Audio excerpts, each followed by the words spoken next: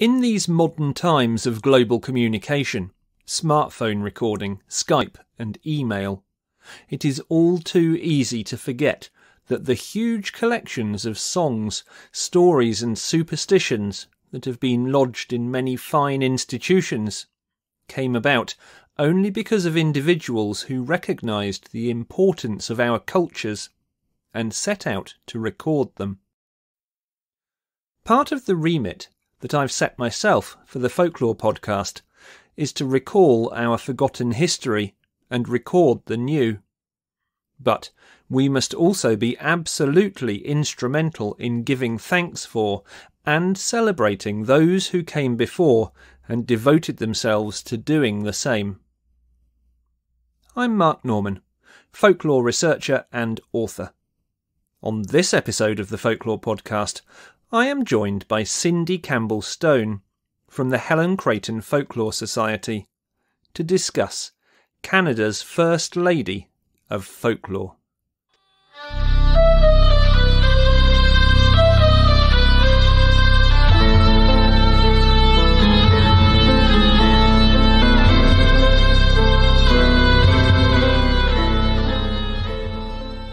Folklore. The beliefs, traditions and culture of the people. Passed on in the most part through the spoken word, folklore expresses our values, our shared ideas with others. It is both how we were and how we are. Without a record, our customs and traditions may become lost to us in the present. But under the surface, we still draw on them. We still know. It's time to recall our forgotten history and to record the new. This is the Folklore Podcast.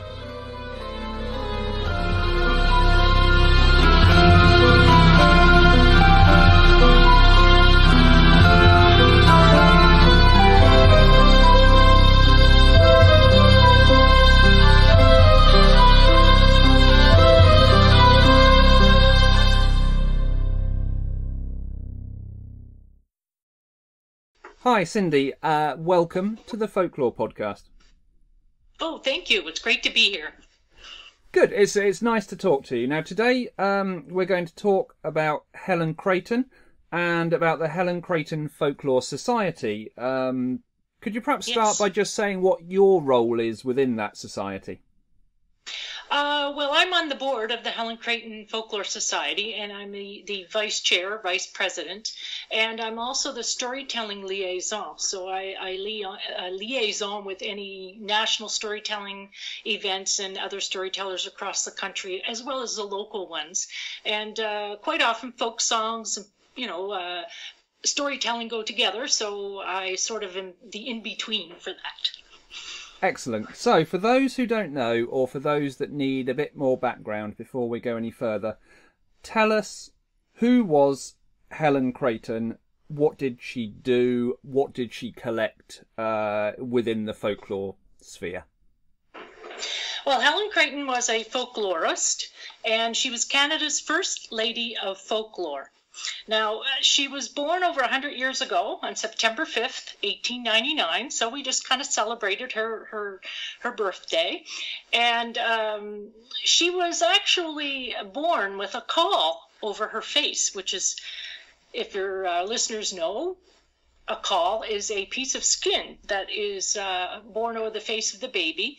And quite often, especially back then, they would take that piece of skin off, and the doctor would put it on a piece of foolscap paper and let it dry. It would be let dry out, but the mother would often keep that piece of skin because it was considered good luck for the rest of the child's life.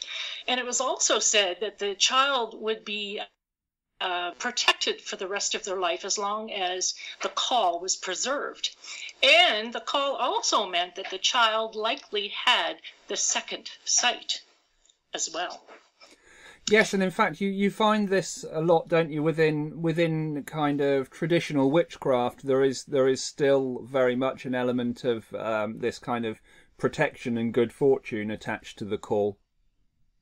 Yes, for sure. And actually, sailors who went to sea quite often would purchase calls before they went out to sea, because it was considered good luck, and that sailor would not drown at sea as long as he had a call in his possession. So there was a lot of superstitions surrounding that kind of thing. And Helen certainly had her share of sort of supernatural experiences, if you will. She did believe in the second sight, because quite often there were things that happened in her life that she could not explain. Her family was sitting around the house one evening playing cards, and they heard 3 knocks upon the wall, and they thought it was someone at the door, and they went to look, and there was no one there. And they heard the 3 knocks again a couple of times more, and still searched the whole house, all around the outside of the house, no one there. And of course, superstition is that 3 knocks means that there is a possible death of someone that you know. So it was considered quite an omen in Helen's day. And of course, as the stories all go, after you hear the 3 knocks, there is someone that you know that does die. And that happened in Helen's case. A member of the family who was away had passed. So this area of kind of folklore and the supernatural and superstition, we'll come back to a little bit later on, because I know that kind of becomes a part of Helen's story. Yes. What did she primarily collect? So she has this kind of grounding in folklore from a very early age, if you like, and it's very much with her. So she sets out to start to collect folklore from her area. What exactly is she looking for? Well, she grew up with that kind of folklore, as many people do and did in Nova Scotia. They brought it from, the homeland, so to speak. But she really didn't know what she wanted to do with life. She wanted to write a book. She knew that. And it wasn't until actually 1928 that she decided that she was going to go and collect folk songs. She had a friend named Henry Monroe, who was superintendent of schools, and he directed her to the Roy Mackenzie, who had gone around Nova Scotia and collected some folk songs, and he had published a book on folk songs of Nova Scotia. And Helen then became interested and thought, well, yeah, maybe she could do that. She could go around and collect folk songs. Now, she really didn't know what a folk song was, but she just thought it was an interesting thing to do. So she was kind of mulling it around in her head, and then she was at a picnic one day down in the Eastern Passage, and she decided to ask some of the people who were there if anybody knew any of the folk songs, any of the old songs. And sure enough, she was directed towards Hartland's Point, which is far down the Eastern Passage, and to Enos Hartland, who apparently had as many songs as there are stars in the sky. So when she collected the songs from him. He had a big repertoire of different songs, and she was quite thrilled to get that. And he told her some stories too, and she didn't realize until later that the stories were worthwhile as well. But she made notes, and she kept her notes, and sure enough, years later, she ended up publishing some of those stories that she collected from many, many people. But that was sort of her first encounter, and it sort of set her on the way to starting to collect stories all around the province of Nova Scotia, a little bit in Prince Edward Island and New Brunswick. She didn't venture too far because there were other folklorists who were collecting in the other provinces, and they kind of respected each other's territory, so to speak. Sure. And of course, when we say collecting, it's very easy to lose sight, isn't it, of the fact that these days, if we want to collect folklore, we go out and we take photos, or we film it, or we can make an audio recording of what's going on. But back in the 1920s, 30s, when Helen was collecting, it was a much longer and more involved process, wasn't it? Oh, it certainly was. And actually, she didn't even have a recorder when she first started out. All she had was she had had some musical training, and she could sing a little bit and plunk a few tunes out. And she took a melodeon with her. And actually, the melodeon, you had to crank it and play it at the same time. So she would sort of transpose those songs that she was hearing on the melodeon, and then she would make the notes from that. And sometimes she was bang on with the melody or whatever, and other times she was off.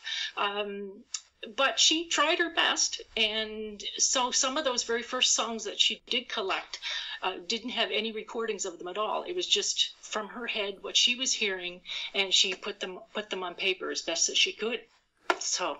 And was she working and collecting for somebody, or was she purely an independent researcher and collector?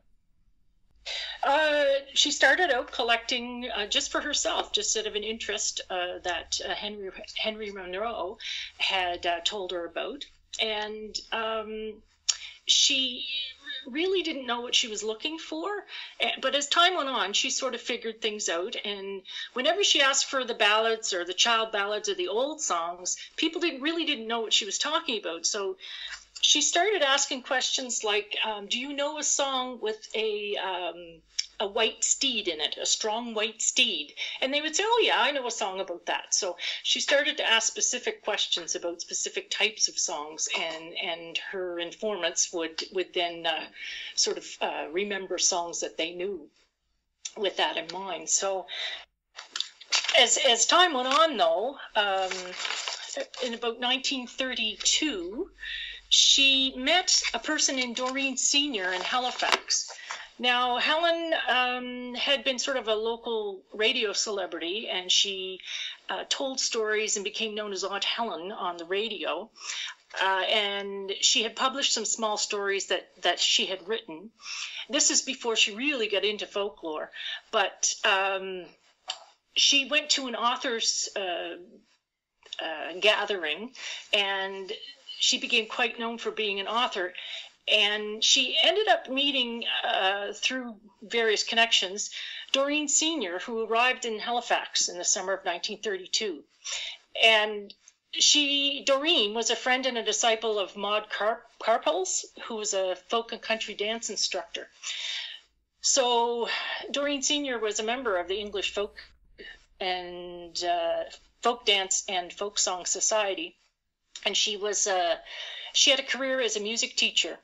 And she also made really good use of the publication by Cecil Sharp, Folk Songs for Schools.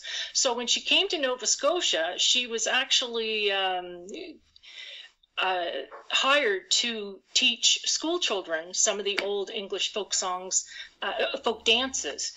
So she also had an interest in folk songs as well. So her and Helen ended up getting together. Helen kind of had taken over, I guess, from Roy Mackenzie as the leading folk song collector in Nova Scotia. And she was actually, at the time, awaiting the publication of her first collection, Songs and Ballads of Nova Scotia. But she wasn't a trained musician. And, of course, she did play the piano, and she did her plunking out on the melodeon. But she really struggled to capture those traditional tunes that she encountered. So she could see that Doreen had the knowledge that she didn't have. So they went out on the road together to collect some stories when Doreen was here in Halifax, when she came here to teach. And their first trip actually was to Cape Breton Island. They traveled in the family car, and they named the family car, actually, they named the car Cecil Sharp in honor of the English collector. So they were trying to emulate his work, basically. So they set out in 1932 in Cape Breton, and they collected some songs in Gaelic, and she published them later in the Gaelic Songs in Nova Scotia as well. So that was a very productive trip for them both. Yes, I'm sure. But and before this, Helen is travelling alone to collect her stuff. So that must have had its own difficulties for a woman travelling alone at that time, perhaps? She was very careful if she traveled alone. Most of the time she took someone with her, like her mother. And because this is, in the 1920s, and young women didn't travel much alone, or if she did travel alone, it was to a place perhaps that she was familiar with and she knew the people. So she did have to be very careful as a young woman traveling. Quite often she would have to make friends with the wives of, if there was a male person that she was collecting from, because she knew that she would be seen with great suspicion if she were to approach the male or the husband by herself. So quite often she had to chat up the wives and that in order to get some of those songs and stories. She also had to be careful how she dressed, and she also dressed quite neatly, I should say, and because she had to make a good impression, and she had to be seen as being friendly and a good person. Did she come across as well kind of cultural difficulties? Because she was collecting songs from a very kind of patriarchal collection of singers, I guess. So were they reticent to let her collect certain songs that were perhaps seen as, not suitable for a young lady's ears? Oh, yes, she did.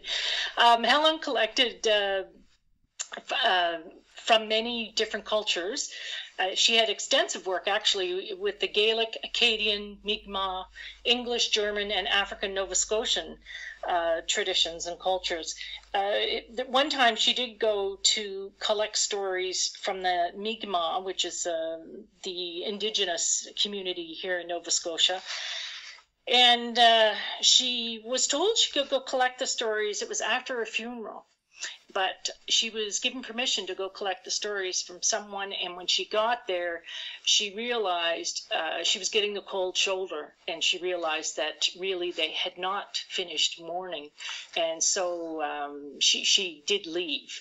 But it sort of gave her a little bit of a reputation as someone who would come at an inappropriate time to collect songs and stories. But it was a sign of the times, and also of Helen's lack of cultural appreciation in some ways.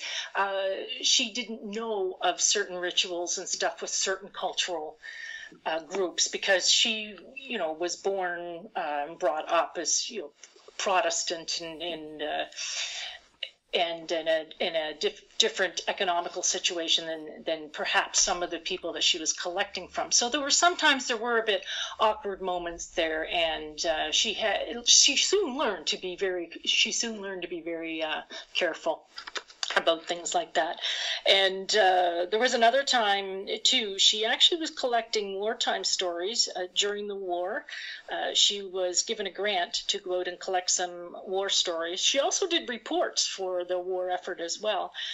But she was collecting songs and that from the Navy here in Halifax.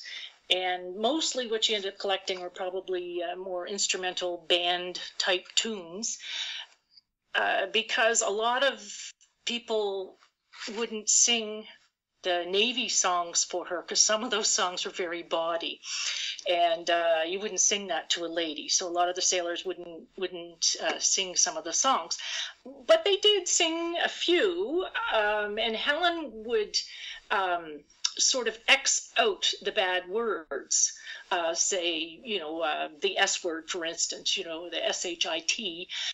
And the person who she was sending them to, Marius Barbeau, he, of course, would realize that was a swear word, right? And he would sort of guess what it was.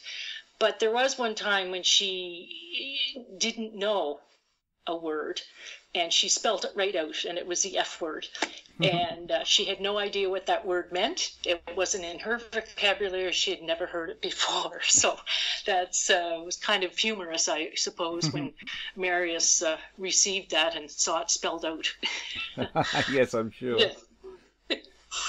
So it's sort of an example too of, you know, what she grew up with and the type of life that she lived, and you know, her ignorance of things she didn't know, but she tried to be very fair and very careful with everything that she collected, and even to the point where when it came time for the traditional singers, say, to sing on CBC radio, for instance, you might have professional singers singing some of the traditional tunes, and then the informants, singing the original tunes. So the folk people singing the tunes.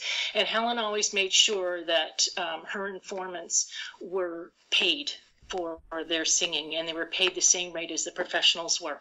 So that sort of thing, she was very careful to try and get those singers, you know, some money if she could. So she didn't set out originally to collect stories. She set out originally to do this, to collect these songs. But then she starts to collect more stories and superstitions, you say, later on as she goes on. Oh, yeah. As a storyteller yourself, you obviously have a good appreciation for that side of Helen's work. Can you give us an example of one of the stories that she collected? Sure. She collected quite a few stories, but one of the most famous kinds of stories that she collected was certainly supernatural stories. And her most famous book is called Blue-Nosed Ghosts. And I have told many a Blue-Nosed Ghost story, and I've even taught the stories to kids who have created sculptures based on the stories that they've learned. And it's fantastic, the different ways and different things you can do with Blue-Nosed Ghost stories. But I'll tell you one that's one of my favorites. There was an island at the mouth of Halifax Harbour, and on that island there lived a man named Caspar Henneberry. Now, Caspar, you know, had a party one night, a few of his buddies over, and there was a little drinking going on, and Caspar decided to step outside for a few minutes. Well, he wasn't long coming back. He flung open the door and he yelled, "We're done for, boys." "What do you mean?" Everybody stopped. "Well," said Caspar, "I've seen it." He said, "I've seen the devil. I've seen the devil in the shape of a halibut on the side of the house. We're done for, boys." Now, as everybody knows, a halibut is a pretty ugly looking fish, and some people even say it's the devil's fish. Well, the party broke up, and everybody was a bit upset, but that was the way it was. The next morning, Caspar Henneberry got in his boat, and he went out to Halifax. And he told his story to the people along the waterfront, to the people along the docks, and they were like, "Go away with it, Caspar." And he said, no, he said, "It's true. I saw the devil in the shape of a halibut on the side of the house." He said, "That doesn't bode well." Well, the people soon found out that indeed did not bode well. For later that day, they found Caspar Henneberry in his boat, well, half in, half out. His shoulders were down and his head was down in the water. He was drowned. They pulled him up out of the water and laid him in the boat, and they hauled the boat with Caspar's body back to Devil's Island. And as they pulled the boat up on the sandy shore of the island, they looked down, and there they saw hoof prints in the sand, and they knew it was a sign of the devil. And so from that time on, that island at the mouth of Halifax Harbour was called Devil's Island. Excellent, thank you. Now, as well as collecting the normal standard folk songs that you would expect for this time, I know Helen also collected some more dramatic kind of story-based songs as well. Helen did collect the typical, broadsides, the child ballads, but as well she often found new songs that she had never heard before, her or Doreen had never heard before. And sometimes they didn't really appreciate the songs at the time. They didn't realize that they were valuable in their own right. And one of the songs that Helen collected was the Nova Scotia song, or Farewell to Nova Scotia. She collected it from Mrs. Dennis Greenough on the eastern shore of Nova Scotia. And it's become sort of the unofficial folk song of Nova Scotia. And it goes a little bit like this. Farewell to Nova Scotia, the sea-bound coast. Let your mountains dark and dreary be. For when I'm far away on the briny ocean's tossed, will you ever heave a sigh and a wish for me? Now, at the time, a lot of the school children were learning this along the eastern shore. And Helen just thought it was, one of those songs that the kids sang, or one of those songs that was particular to a community.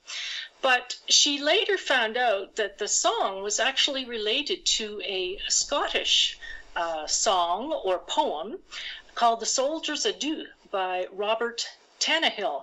He lived 1774 to 1810 in Paisley, Scotland.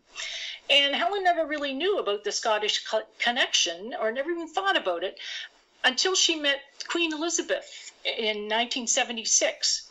The song was sung for Queen Elizabeth. As I said, it was the unofficial Nova Scotia folk song. And the Queen asked her whether Farewell to Nova Scotia might have Scottish origins, but Helen wasn't able to tell her until 2 years later that it indeed did. After doing some research, they realized that it was indeed a similar tune, but different words. The Tannahill poem or song was based on the life of a soldier, whereas the Nova Scotia song had been adapted and changed to be about the life of a sailor. So the Soldier's Adieu, I'll just sing a little verse of it so you can a little bit see how it relates. The trumpet calls to war's alarms, the rattling drum forbids my stay. Ah, Nancy, bless thy soldiers' arms, for ere morn I'll be far away. So you can see the similarities there. The words are different, but the sentiment or the idea is very much the same. Absolutely. So, yeah. And I do have a recording of that song. It's actually an actual field recording that Helen collected by Walter Roast, and perhaps your listeners would like to hear it. Farewell to Nova Scotia, the sea-bound coast. Let your mouth...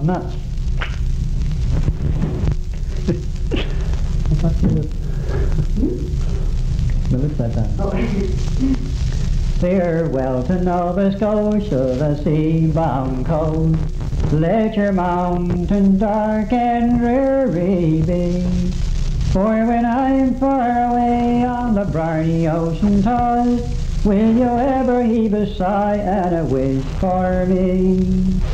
The sun was sinking in the west. The birds were singing on every tree. All nations seemed inclined for rest, but still there was no rest for me. I grieve to leave my native land. I grieve to leave my comrades all, and my aged parents who I've always held so dear, and the bonny, bonny lassie I do adore. The drums they do beat, and the war do alarm. The captain's called, we must obey. So farewell, farewell to Nova Scotia's charm, for it's early in the morning, I'm far, far away. I have 3 brothers, they are laid at rest. Their arms are folded on their breasts. But a poor simple sailor just like me must be tossed and driven on the dark blue sea. So farewell to Nova Scotia, the sea-bound coast. Let your mountains dark and dreary be. For when I'm far away on the briny ocean tossed, will you ever heave a sigh or a wish for me? So let's move on from Helen herself to the society that is now formed around her, the Helen Creighton Folklore Society. How did that society come about, and when was it formed? Well, the Helen Creighton Folklore Society was actually started with the Helen Creighton Folklore Festival. Back in 1989, it was Helen's 90th birthday, and they decided to celebrate with a festival. Now, unfortunately, Helen died on December 12th, 1989, but she was thrilled about her works being carried on. And it was the creation of the society festival that went on for 5 years and then developed into the Helen Creighton Folklore Society. And we continue to promote Helen's legacy in many different ways. We have a program called What the Folk, WTF, What the Folk. It is an unplugged open mic where people can come, they can sign up, and they can sing folk songs or contemporary songs based on the folk tradition, and of course any works that Helen collected as well. And storytelling too is included in that. And sometimes people even say a poem or do a recitation or whatever. So it's a really lovely gathering and a way to celebrate the folk traditions. We also have things like grants and aid, grants for folklore or folk-related research in Atlantic Canada. And for almost 30 years, it's coming up for 30 years, the Blue Nose Ghost Story Writing Contest is in partnership with the local public library here and the Halifax Public Library. And it's a writing contest for youth ages 7 to 15. So they can either retell a traditional story that they've heard, say around the campfire, has been passed down through the family, or they can write their own story kind of based on things that they've heard over the years. So that's been a very popular and very successful program as well.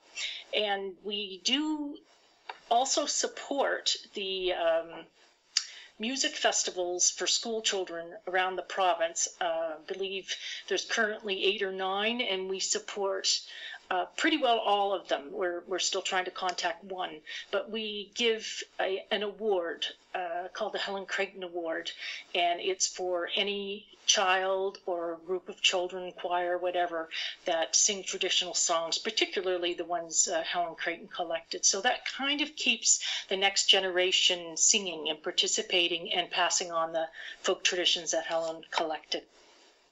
So it's a very lively and vibrant scenario that the society is working within then. Yeah, well, we're trying, we also have our home base, so to speak, a virtual home base at Evergreen House, which is part of the Dartmouth Heritage Museum. And Evergreen House was the actual house that Helen lived in. So that's a neat connection there. And there's lots of sales of product of some of the publications that Helen has at Evergreen House, and that can be ordered online too. Things like Helen Creighton biographies or Blue Nose Magic, which is a collection of superstitions and folklore, which she also compiled, not just stories and songs, lots of superstitions and folklore as well. And, a folktale journey is a compilation of stories, or Blue Nose Ghost, which is actually one of her famous publications, and it's basically been in print since 1957, so that's how popular it's been. Songs and ballads from Nova Scotia, traditional songs from Nova Scotia, Gaelic songs in Nova Scotia, which I mentioned, maritime folk songs, and the society itself has put together songs of the sea, which are sea shanties and some ballads relating to the sea. And we pulled it out from Helen's collection. Actually, Dan McKinnon is a folk singer, and he does tours of Britain, and he just came back, and he was the one who was instrumental in pulling these songs together, Songs of the Sea. And of course, there's Clary Croft, who is another board member, and Helen was his mentor, and he learned a lot from her. And he also organized all of the items in the Nova Scotia archives that Helen collected. There's over 60,000 different versions of song stories, folklore, bits of information that Helen collected, which is just phenomenal when you think about it. And, 4,000 songs. Just think of what we would have lost if Helen hadn't collected those songs. Absolutely. And, yeah. And of course, a lot of them, have roots in Britain and Scotland and Ireland too. So there's definitely connections in folk songs and stories being brought over, to the new country, so to speak. And you got to remember that Nova Scotia is also known as New Scotland. So there you go. Indeed, there are a lot of parallels, aren't there, between the folklore we have over here in Britain, and particularly in Scotland, and the folklore you find in places like Nova Scotia, Newfoundland, these sorts of areas. Oh, yes. And, for instance, a lot of the times the songs were adapted or, adapted to the culture or changed a little bit to fit specific cultures that ended up here in Nova Scotia.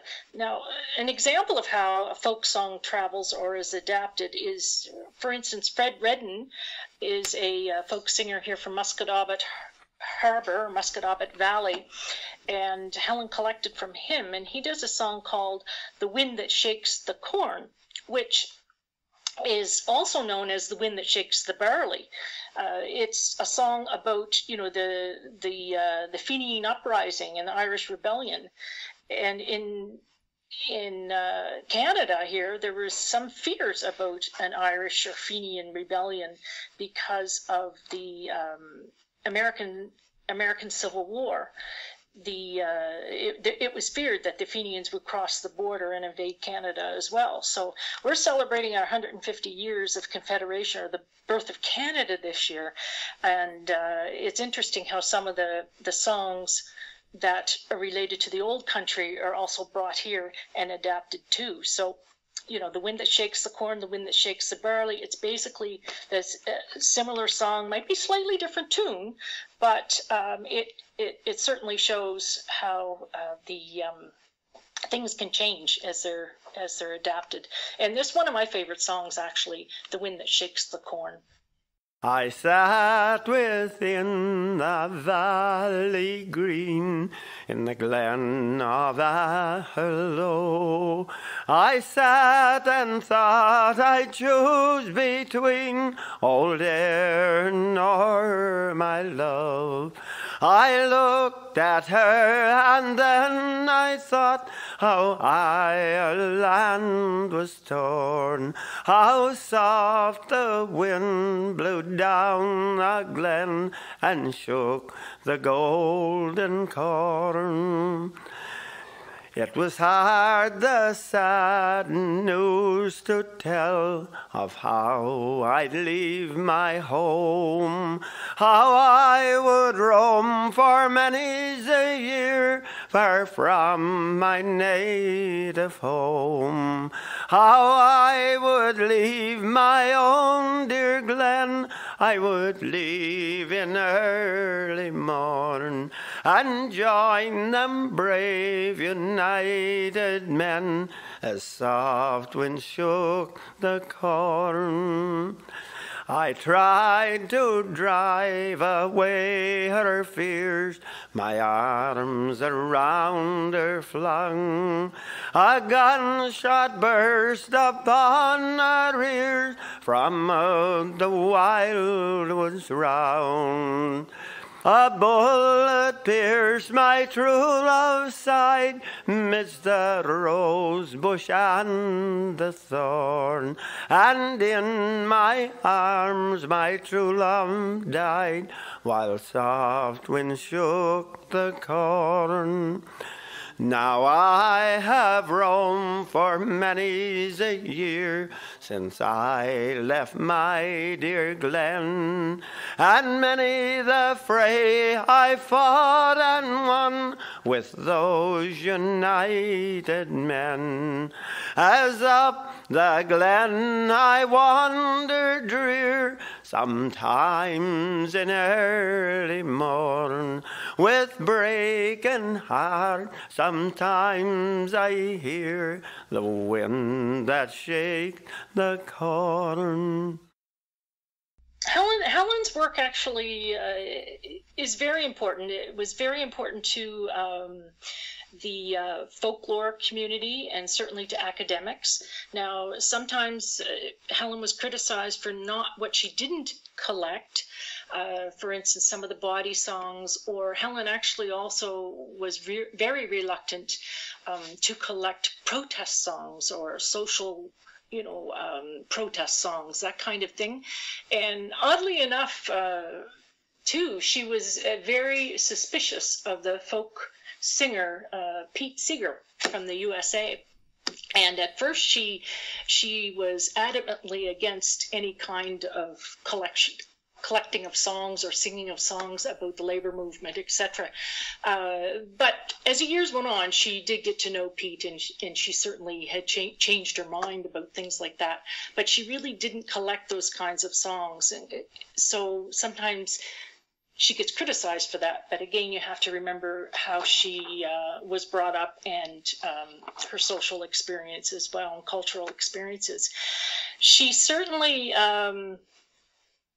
collected from cultures that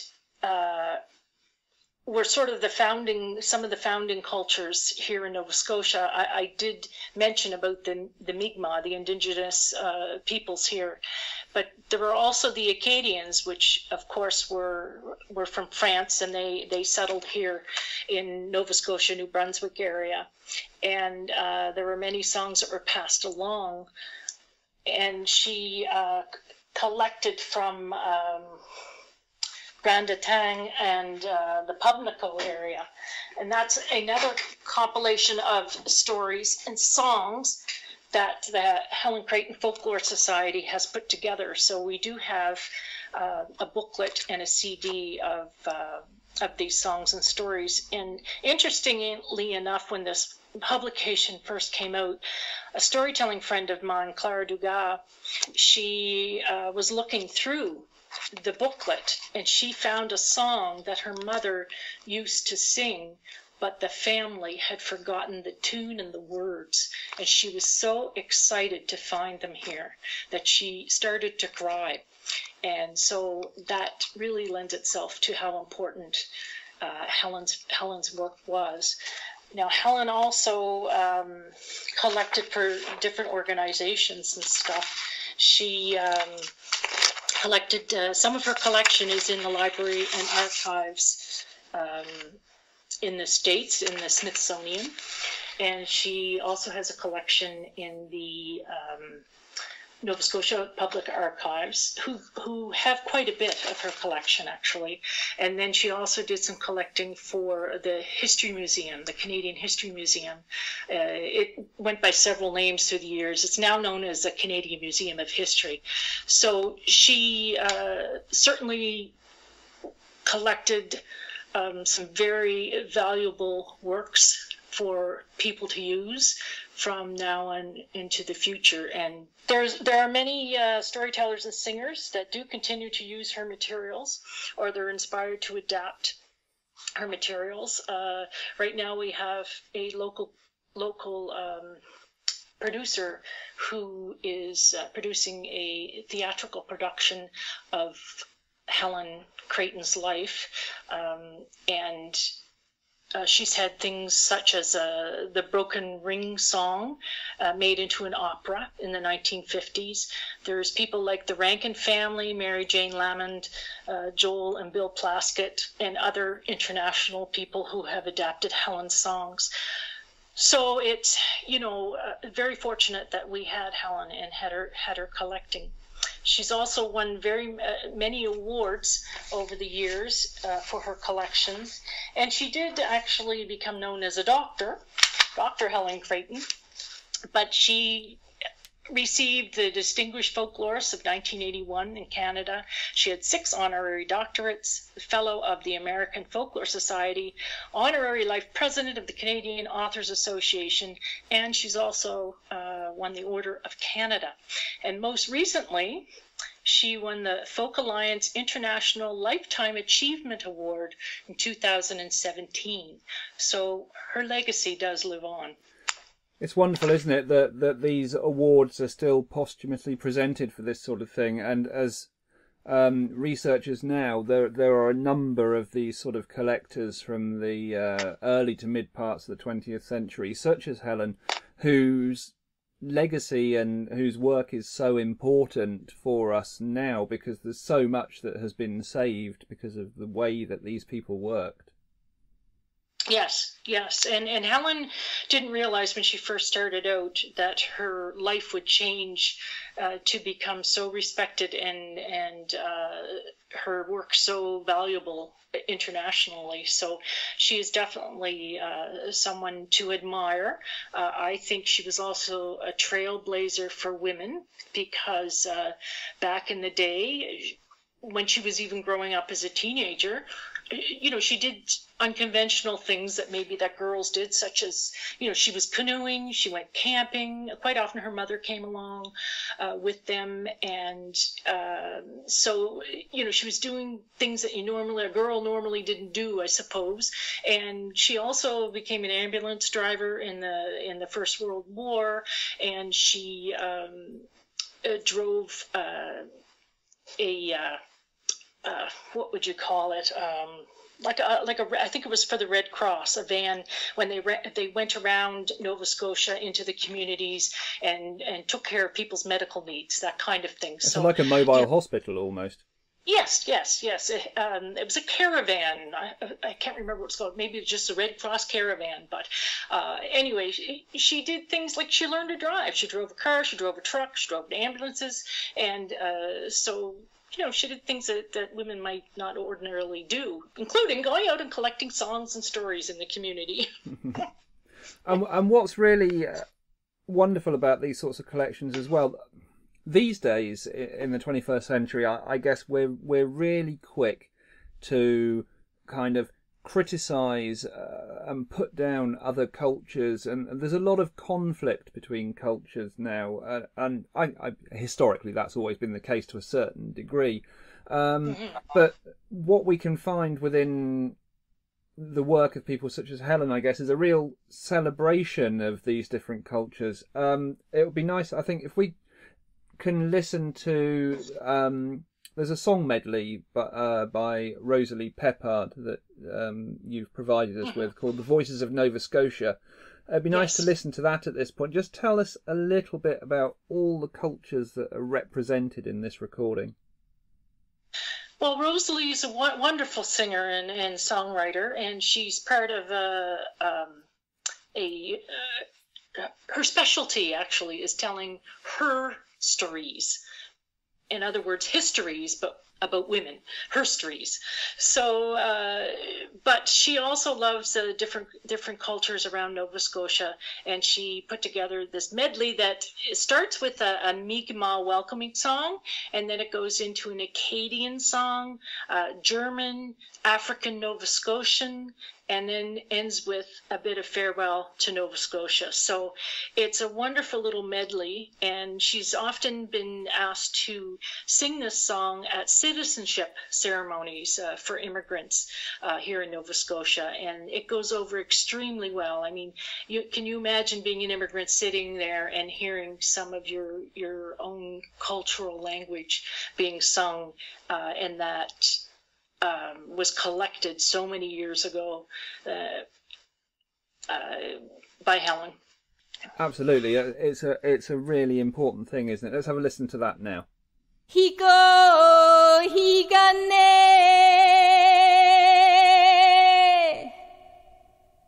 higo higane, higo higane aganudae,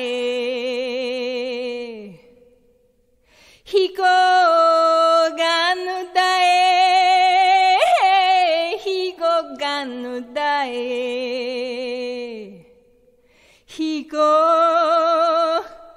higo higane aganudae. Ave Maris Stella Dei Mater Alma, atque semper Virgo Felix Celi Parta, Felix Celi Parta. Si maman ne voulait danser, si maman ne voulait danser, un capuchon je lui donnerai, un capuchon je lui donnerai. Danse, maman, danse, tu n'entends pas la danse, tu n'entends pas maman Lola, tu n'entends pas maman marcher, que preten cir mugrai, cir nan kruvs am jantenart, que preten cir mugrai, cir salileiner halvin. Meines Vaters Garten, du wachten schöne Blümenlein. 3 Jahre kann ich noch warten, 3 Jahre sind bald hier. Geh nur du Heid und Nägelein, du Beck bis auch in Schnaggelein. 3 Jahre kann ich noch warten, 3 Jahre sind bald hier. I'm gonna feast at the welcome table. I'm gonna feast at the welcome table some of those days. Hallelujah. I'm gonna feast at the welcome table. I'm gonna feast at the welcome table some of those days.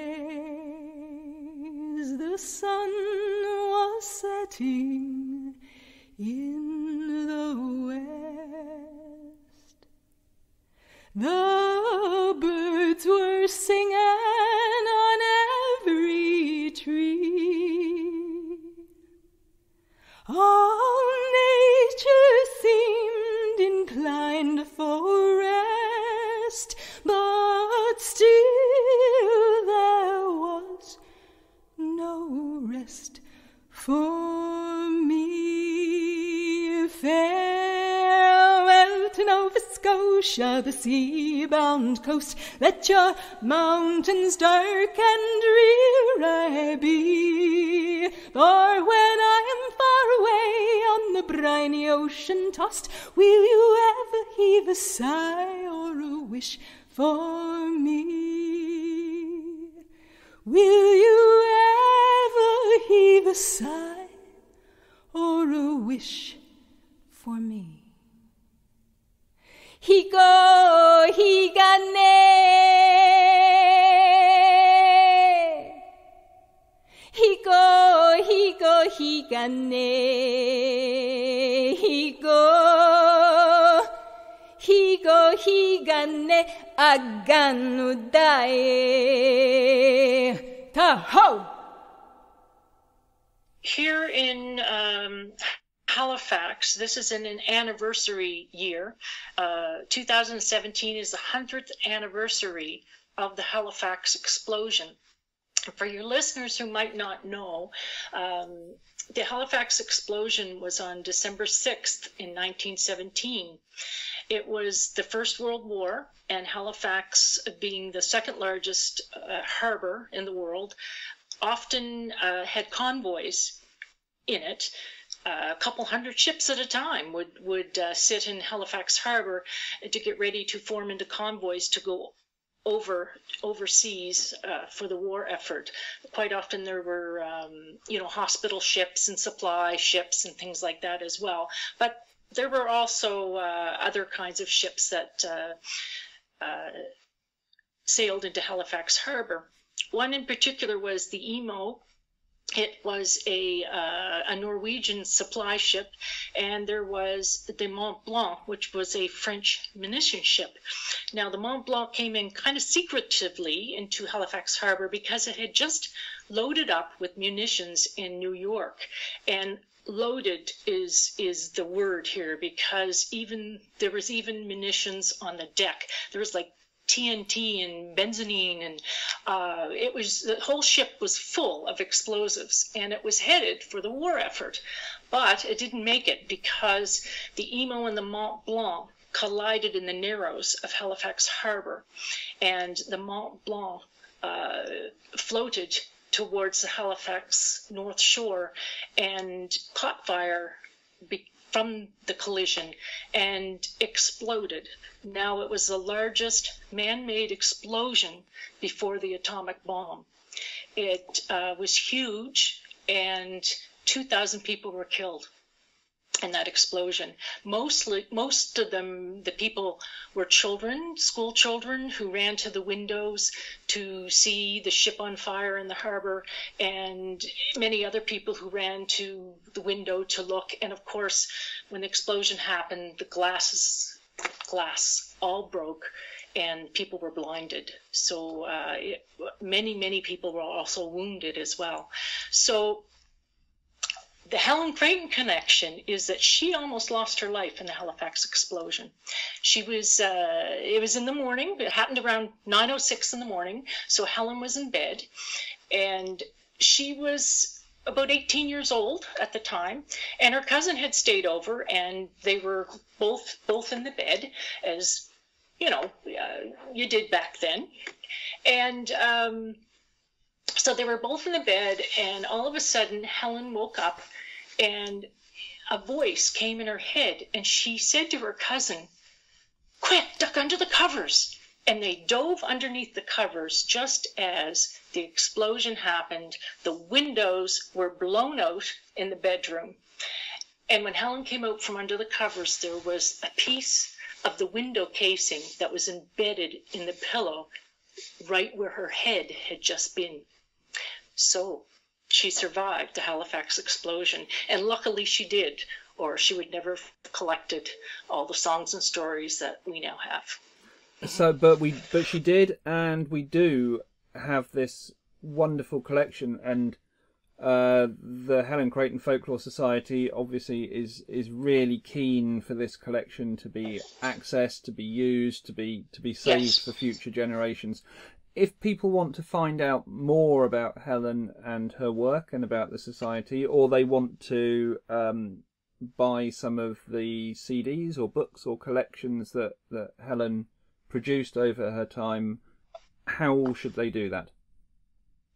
The best way is probably to go on the Helen Creighton Folklore Society website and follow some of the links that are there. They've been sort of linked and pulled together to make for easy access. You can also certainly check out the Smithsonian in the U.S., the Museum of History in Ottawa, and the Nova Scotia Public Archives in Halifax. But it can be difficult to navigate some of that. So if you just go on the Helen Creighton page and follow some of the links that are there, it's probably the easiest thing to do. And there's also a link to purchase product at Evergreen as well. And certainly you can ask a question or whatever through our website or our Facebook page, the Helen Creighton Folklore Society Facebook page. And we'll be happy to help as best as we can. If we can't answer your query, we can certainly steer you in the right direction. Excellent. I'll put links to both of those places in the show notes for this episode and on our website, so people can just follow those and draw them along.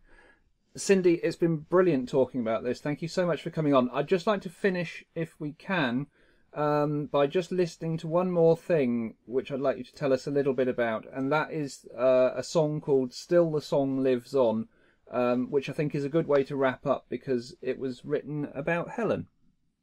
Yes, it was.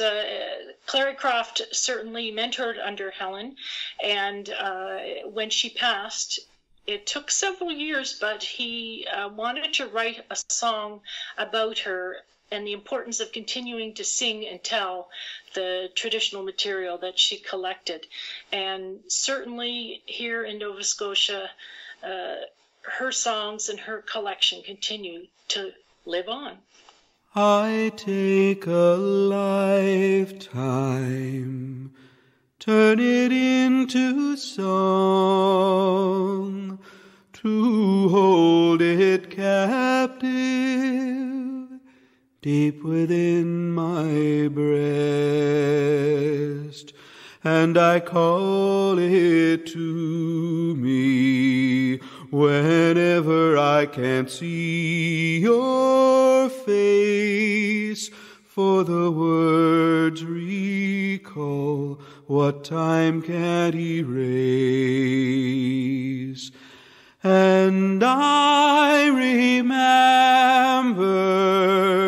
all the joys and laughter, all the times of sharing from a life now gone, and the sweet, sweet music, so pure that I forget to breathe.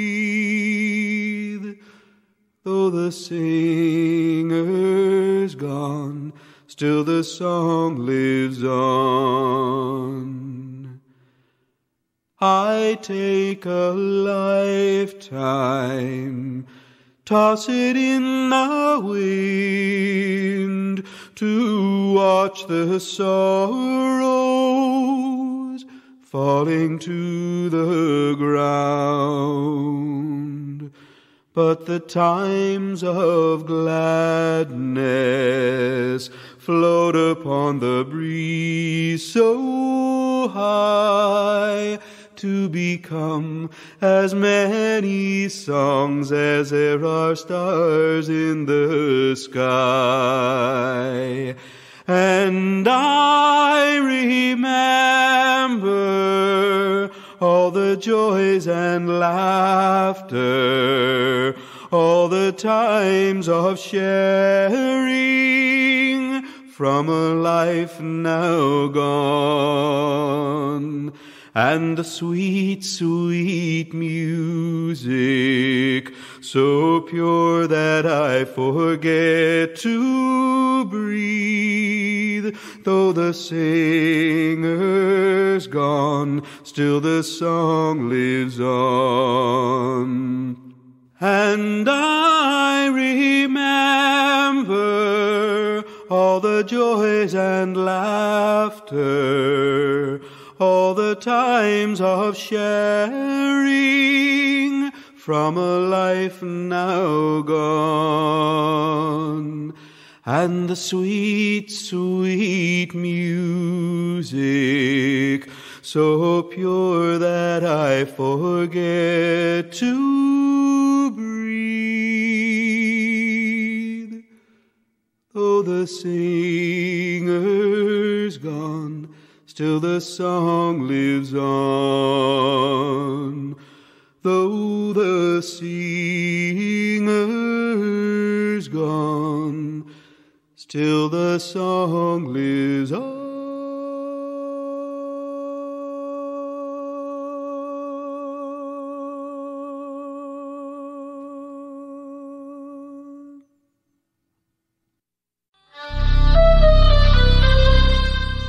The Folklore Podcast is created and hosted by me, Mark Norman. Find out more about my writing and research at www.facebook.com/MarkNormanFolklore. The Folklore Podcast art director is Melissa Martell. Find her work at www.mdmcreate.com. The Folklore Podcast will always be free to listen to, but it is an enormous amount of work to research, create, record and write 2 of these episodes every month. And so we have created a simple way in which you can help to support the ongoing life of the Folklore Podcast. Please visit our website at www.thefolklorepodcast.com and click on support. There are various ways that you can help, and they don't all involve giving us money. Even just leaving a simple review on iTunes or other podcast apps helps to grow our audience. So please do visit and take a moment to help us to keep going. Thank you for listening. The Folklore Podcast theme music is written and performed by Gurdybird.